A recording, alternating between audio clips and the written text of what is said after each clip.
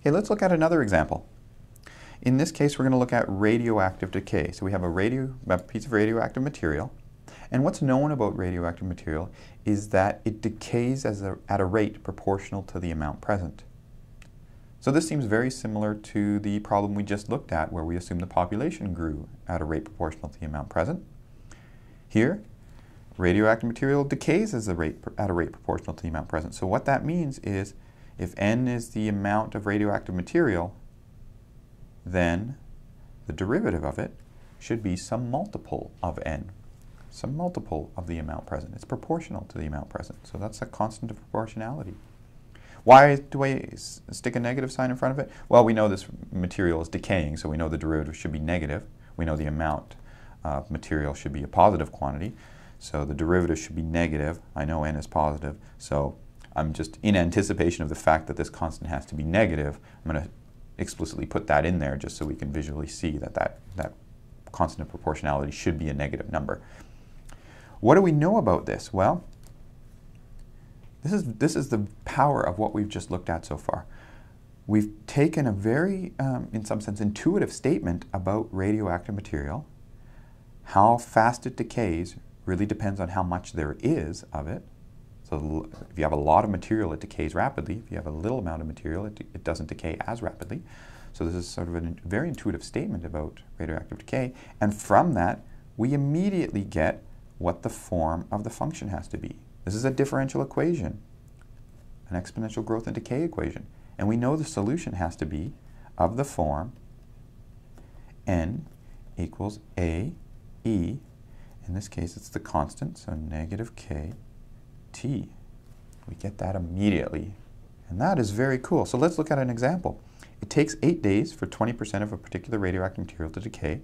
How long does it take for 100 grams to decay to, and we've got some various checkpoints here, 50 grams, 40 grams, 0 grams.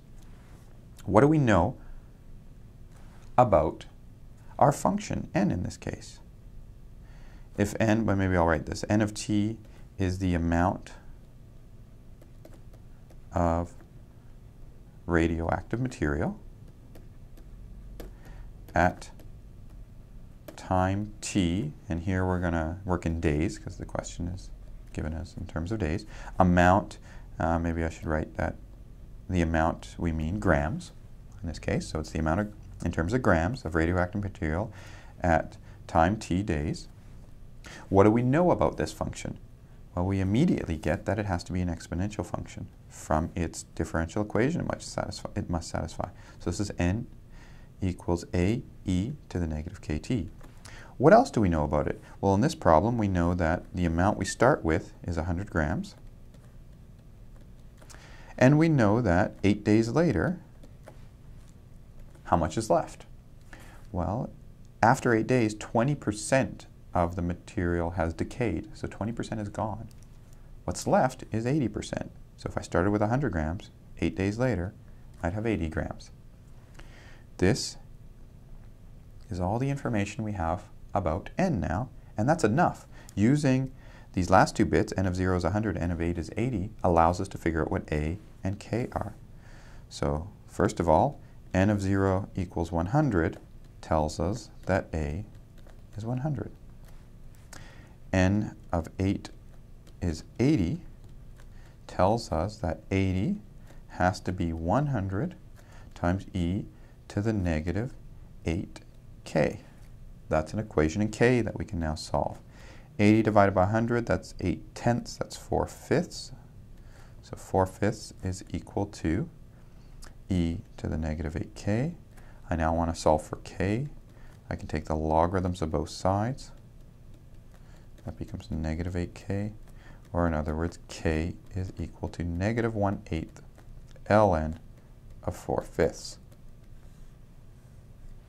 I've found, using that information that we knew, those two data points, I've now found the values of a and k, so we get the function explicitly now.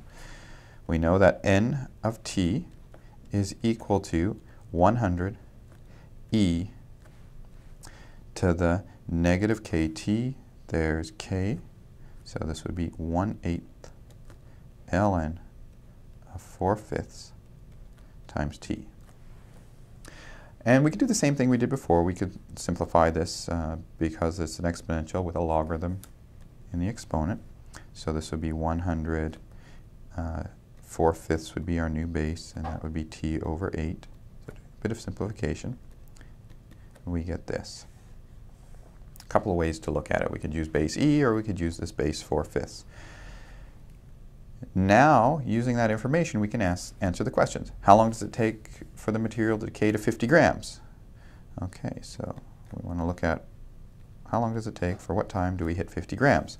So this says we want to know when n of t is 50. When is n of t 50? Well, that's when 100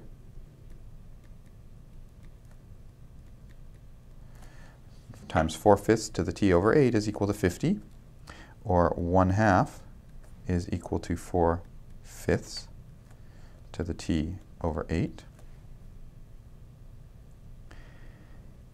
And now I can get access to the exponent by taking the log, and I'll just take the natural log. Taking the natural log of both sides, natural log of 1/2, that's I can rewrite as just negative ln of 2. This will be t over 8, natural log of 4/5. So t is equal to negative ln of 2. There's an extra 8 out front, and an ln of 4/5.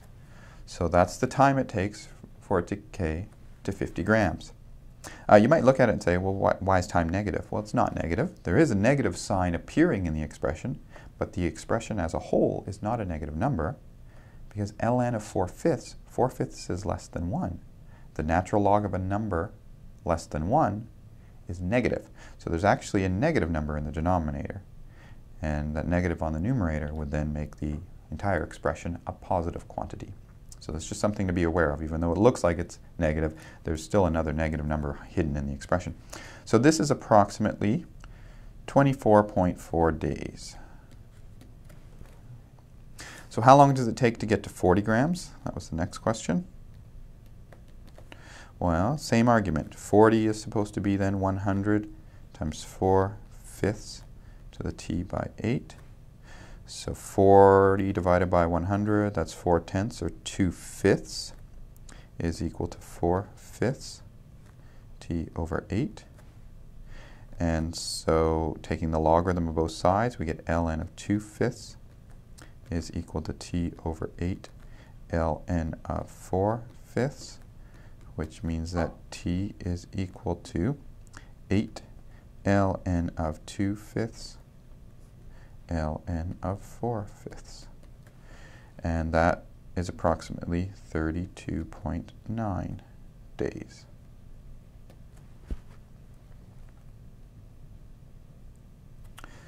Okay, so what's the last question? When do we get 0 grams? When do we get 0 grams?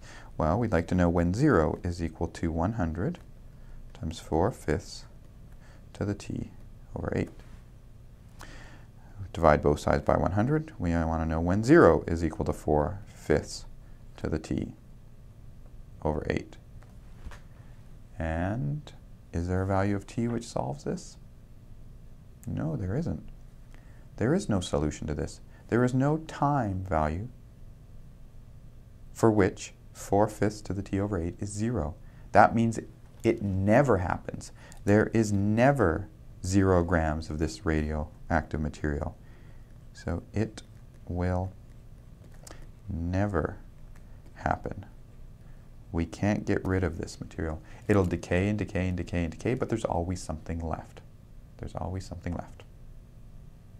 So one thing I just want to point out with this example was the first case we did was when it decayed to 50 grams. So we looked at 50, maybe I'll change to red here. We looked at when is the function going to be 50, or when is the function value going to be 50?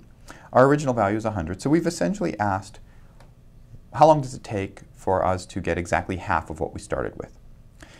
So when I divided both sides by 100, I got this 1/2 here. And that, when I took the logarithm, became this ln of 2. Ln of 2, negative ln of 2. And then we went all the way along, and we got this expression here for the time. Ln of 2 appeared. We got this ln of 4/5 appearing with this -8 there. Oh, that looks like k. Notice that the rest of that expression looks like 1 over k. So this, in some sense, looks like ln of 2 over k. And that turns out to be the case always. I mean, the argument is the same. You start with an initial value, and you want to figure out how long does it take to get to half of that. You do this division, a half crops up there. This time, then, is known as the half-life. It's the time it takes for you to get exactly half of what you started with. And we've just worked out what the value is, and I'll write it here again. The half-life is ln of 2 divided by k, where k is the decay constant. Usually k will be given in terms of half-life. So you won't be told the k constant for a particular radioactive material, but you may be told the half-life of such and such radioactive material is 500 years. And from that, you can use this expression to work out then what the k value is for your function. When you're writing it as an exponential a e to the k negative kt, you can then work out what that k value is given the half-life. So you may not be told, for example, here, what the amount is you have sometime later. You'll probably be told the initial amount you have, or you'll be told something about that, but you probably won't be told about what's happening sometime later. You will instead be given the half-life. And if you think about what we use this information about n of 8 being 80 for, we use that to find the value of k. So instead, if we're told the half-life, well, we could also work out the value of k using this expression.